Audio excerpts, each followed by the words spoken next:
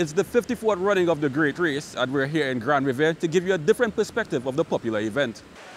From early in the morning, the pirogues that assist any boats in the area that were to be stranded, while also taking residents out for a closer view of the turn-off point for Tobago prepared for their journey. It was then time to head out onto the water. Grande Riviere is the point in which powerboats in the Great Race turn left and head to Tobago, where a marker boat is stationed and provides a close-up view of these powerful machines on water. One by one, the boats in the race made their way past the marker, with the finish line in Store Bay their final destination.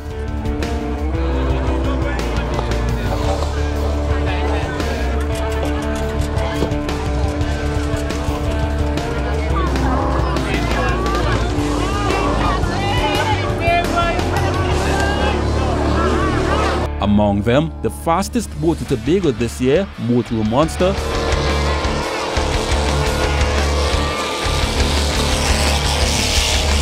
while all others were equally supported by their fans in Grande Riviere. And after a morning of action on the water, it was back to land to continue the festivities. The man responsible for the support provided by the residents of Grande Riviere and Matelot is Councillor Terry Rondon, who gave insight to how it all began.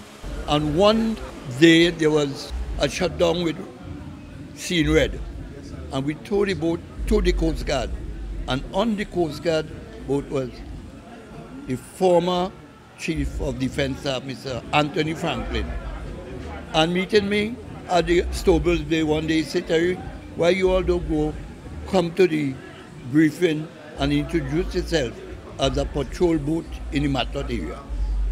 And the day of the briefing, I went down and introduced myself, and it is 47 years. After 4 decades of active duty, Councillor Rondon is handing over the reins to his daughter Josanne, who is ready for the task that is to come. It's a big thing for me. I have a lot of things to follow up on, big shoes to fill, but he has shown me well, and I have a love for the ocean as well. The ocean is my element, it's my happy place. So, you know, over the years I've been with him on the boats, I've been going to the meet and greet, going to the briefings. So yeah, it's a good thing for me to, you know, finally get this mantle. Kent Fuentes, TTT Sport.